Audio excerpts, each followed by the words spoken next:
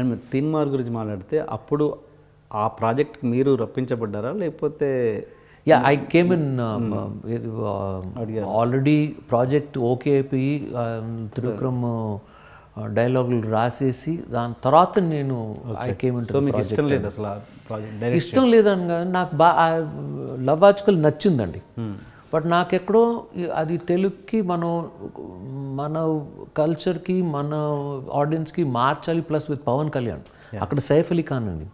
సైఫ్కి పెద్ద ఇమేజ్ లేదు, ఇక్కడ పవన్ కళ్యాణ్ పవర్ స్టార్ అండి. ఇక్కడ మార్చాలనేది ఉండిందండి. But what had happen was, అప్పుడు you can't blame Trivikram also. అప్పుడు పాపం అతను ఫుల్ కలేజాలో ఇరుక్కుని ఉన్నాడు. He was fully deeply in to that and release tension. So he was not easily available. So as it is చేసాం అక్కడ. That's where we made a mistake. So ఆయన time spend చేస్తుంటే ఇంకా quality బాగా వచ్చేది. If we had sat down together అండి, మనం కలిసి we కుంట్ SIT down and kind of ఎక్కడో సమ్వేర్ ఐ కెప్ట్ సేయింగ్, అరే ఇది పవన్ కళ్యాణ్కి వీ హ్యావ్ టు, ఎందుకంటే నేను అది కూడా చెప్పాను కళ్యాణ్కి. శంకర్ దాదా ఎంబీబీఎస్ చిరంజీవి గారి ఇమేజ్కి మార్చాం. సంజయ్ దత్ ఒరిజినల్ మున్నాబాయిది మార్చి ఒక విలన్ క్యారెక్టర్ క్రియేట్ చేసాం. దాంట్లో విలన్ లేదండి, అందులో విలన్ క్యారెక్టర్ క్రియేట్ చేసాం, ఫైట్లు యాడ్ చేసాం. ఇవన్నీ ఇమేజ్ మార్చాలి, ఇందులో కూడా ఏదో చేయాలని డిస్కషన్కి వచ్చింది. But it never converted into practicality, into reality. And నాకు తెలిసి మీరు అల్లరి పెడుగు తర్వాత ఒక 5 years గ్యాప్ తర్వాత మీరు చేసిన సినిమా ఇది తీన్మార్. అంటే అంత గ్యాప్ తర్వాత మీరు అప్పటికే అంతకుముందు సక్సెస్లు ఏం లేవు పెద్దగా. అవును. ఆ టైంలో మిమ్మల్ని పవన్ కళ్యాణ్ పిలిచి మీకు సినిమా ఇచ్చారు అంటే దాన్ని మీరు ఏదైనా మిస్యూజ్ చేసుకున్నారని ఎప్పుడైనా అనిపిస్తుంటుందా మీకు? లేదండి, బికాస్ ఈ మిస్యూజ్ అనేది it's not. I came in to the project late. The project was already set, it was already, the script was already return, it dialogues were already done. So it's not that I misused it.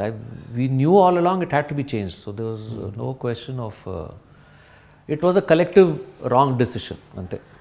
అంటే ఒకటి మనకు తెలుస్తున్నప్పుడు project ఇలా రాంగ్గా వెళ్తున్నదని తెలుస్తున్నప్పుడు ఆ break చేసి ప్రాజెక్ట్ని కొంత time తీసుకొని ఎందుకు? ఐ వాంటెడ్ టు డూ అండి, but I didn't have the power at that point అండి. ఎందుకంటే it just dent, everybody was busy. Kalyan also was కొంచెం busy with his personal thing. It was like కొంచెం సమ్టైమ్స్ యూ మేక్ మిస్టేక్స్ కదండి. That was a mistake. Only thing is because I was a little detached, I was aware that it was going to be a mistake. We tried rectifying it, but sometimes it's too late. మామూలుగా అంటే ప్రీవియస్గా మీరు వరుసగా బిగినింగ్లో వరుస hat trick ఇచ్చారు, అది పక్కన పెడితే ఈ సినిమాకి బిఫోర్ కొన్ని వరుసగా ఫ్లాప్స్ ఇచ్చారు. కాబట్టి ఆ ఫ్లాప్స్, అంత ఫ్లాప్ డైరెక్టర్ని కూడా పవన్ కళ్యాణ్ లాంటి స్టార్ పిలిచి ఇచ్చారు అన్న దాన్ని అసలు ఏది మీ రిలేషన్ ఏంటి అంత ఆయనతో? అంటే ఎందుకు? I have known him for a long time అండి. అంటే కళ్యాణ్ ఇన్ఫ్యాక్ట్ ప్రేమించుకుందాంరా రిలీజ్ అయిన 2-3 daysలో he came to my house అండి. ఒక బుకే పట్టుకుని వచ్చాడు మై కళ్యాణ్ బాబు. తనకి బాగా నచ్చిందండి ప్రేమించుకుందాంరా. ఓకే. అండ్ అప్పుడు నేను ఎందుకో కనెక్ట్ అయిపోయాను. అప్పటికైనా హీరో కాలేదు? లేదు, he was already 1 or 2 films heed already. Okay. But ఎక్కడో somewhere my restlessness and he's also very restless person అండి. ఎక్కడో ఇద్దరు కనెక్ట్ అయ్యి ఉండి అప్పుడు. అండ్ ఒక కథ కూడా అనుకున్నాం. My second film was actually suppose to be with Pawan Kalyan. Okay. అనుకుని మోరలెస్ కళ్యాణ్ ఏమన్నాడంటే నేనే ప్రొడ్యూస్ చేస్తాను అన్నాడు. I said okay fine, if you are, అప్పుడు మనం there be no third interference ఉండదు, మన ఇద్దరే మనకి ఏమనుకుంటే చేసేయచ్చు అనేది. బట్ సడన్గా చిరంజీవి గారు రావడం అండ్ ఆయన కళ్యాణ్తో మాట్లాడడం. So then Kalyan himself called me up and said, Jayant అది చేసి తర్వాత ఎప్పుడైనా చేద్దాం అని. So but we continued hour friendship అండి. సో ఎక్కడో సమ్వేర్ మేబీ అందుకే కళ్యాణ్ సడన్లీ రిమెంబర్డ్ మీ, అరే జయంత్ అయితే మేబీ లవ్ స్టోరీ బాగా తీస్తాడేమో అని. But the soul was wrong అండి ఆ సబ్జెక్ట్లోని. అండ్ అదే పవన్ కళ్యాణ్కి అదే సినిమా మీరు if it was with smaller hero it would have probably worked అండి. ఫస్ట్ డే రిలీజ్ అయిన వెంటనే నా ఇంటి బయట పెద్ద ధర్నా, కళ్యాణ్ ఫ్యాన్స్. ఏంటి సార్ మా హీరోని, అంటే అందులో ఏంటంటే Trisha gets married to Sonu Sood అండి. పెళ్ళైన తర్వాత ఇక్కడికి వచ్చేస్తుంది, పెద్ద గోల. నన్ను అసలు వాట్ టు డూ నా వీ ఫాలోడ్ ది ఒరిజినల్. అది కూడా డిస్కషన్కి వచ్చిందండి. వీ షుడ్ పెళ్లి చేయకూడదు, ఆ అమ్మాయికి ఎంగేజ్మెంట్ నుంచి తప్పించుకుని వచ్చేస్తుంటే cinema hit అయ్యేదండి. It's as simple as one basic small ఫ్లా. Heroine ఇంకో అతను సోను సూద్ని పెళ్లి చేసుకుని మళ్ళీ పవన్ కళ్యాణ్ దగ్గర రావడం అనేది ఆబ్వియస్లీ ఇది డైజెస్ట్ అవ్వదు. ఫ్యాన్స్ అంటే మొత్తం ఇంటి ముందు చాలామంది నేను వెళ్ళి కలిసాను వాళ్ళందరినీ. ఏంటో నేను వాళ్ళని ప్యాసిఫై చేసి.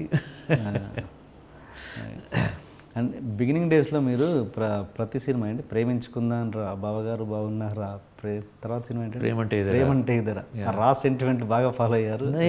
నేను అలాంటివి ఏం లేదండి. It all happened like that.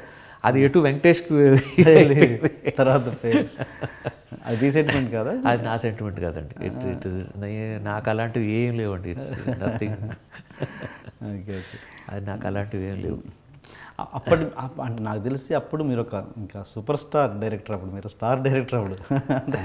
నాకు I don't feel that at all. అంటే ఆ 3 ఫిల్మ్స్ వరుసగా హిట్ ఇచ్చిన తర్వాత అప్పటి 3 ఫిల్మ్స్ హిట్ వరుసన హిట్ అనేది ఇట్స్ నాట్ న్యూ అండి. దానికి ముందు గోపాల్ గారు 6 in a row 7 in a row చేశారు. దానికి ముందు దాసనారాయణ గారు సడన్గా ఇండస్ట్రీ కళ్ళని మీ మీద పడ్డాయి ఒకసారి మా జనాలకి. అసలు ఒక అదైతే పడింది కదా ఒక స్టార్ డైరెక్టర్. ఐ డోంట్ పెద్దగా అప్పుడు మీ మెంటల్ స్టేటస్ ఎలా ఉంది? ఇట్ వాజ్ ఆల్వేస్ నెక్స్ట్ ఏంటి అనేది సార్. నాకు ఎప్పుడు ఇట్ వాజ్ నెవర్ 3 హిట్లు అనేది I never felt like that. People were telling me about it. నేను నెక్స్ట్ ఏంటి ఏదో చేయాలి, నెక్స్ట్ ఏదో చేయాలి, నెక్స్ట్ ఏదో చేయాలని ఉంది. అంటే డెఫినెట్గా మీకు తలకెక్కించుకోలేదు సక్సెస్ మరి? లేదండి, నాకు అలాంటివి ఎప్పుడు. You can ask also around. అసలు నేను అది